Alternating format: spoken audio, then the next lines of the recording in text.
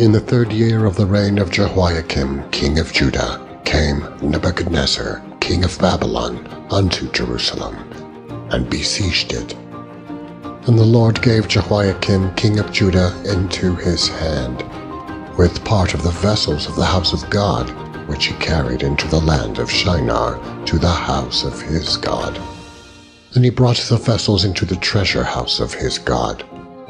And the king spake unto Ashpenaz, the master of his eunuchs, that he should bring certain of the children of Israel, and of the king's seed, and of the princes, children in whom was no blemish, but well-favored, and skillful in all wisdom, and cunning in knowledge, and understanding science, as such as had ability in them to stand in the king's palace, and whom they might teach the learning and the tongue of the Chaldeans. And the king appointed them a daily provision of the king's meat, and of the wine which he drank, so nourishing them 3 years, that at the end thereof they might stand before the king. Now among these were the children of Judah, Daniel, Hananiah, Micheal, and Azariah, unto whom the prince of the eunuchs gave names, for he gave unto Daniel the name of Belteshazzar, and to Hananiah of Shadrach, and to Micheal of Meshach, and to Azariah of Abednego.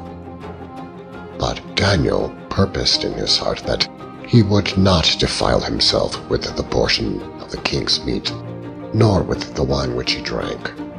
Therefore he requested of the prince of the eunuchs that he might not defile himself.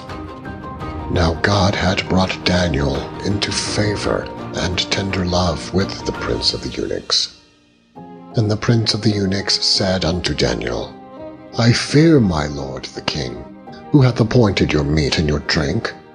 For why should he see your faces worse liking than the children which are of your sort? Then shall ye make me endanger my head to the king. Then said Daniel to Melzar, whom the prince of the eunuchs had set over Daniel, Hananiah, Micheal, and Azariah, Prove thy servants, I beseech thee, 10 days, and let them give us pulse to eat and water to drink. Then let our countenances be looked upon before thee, and the countenance of the children that eat of the portion of the king's meat. And, as thou seest, deal with thy servants. So he consented to them in this matter, and proved them 10 days. And at the end of 10 days their countenances appeared fairer and fatter in flesh than all the children which did eat the portion of the king's meat.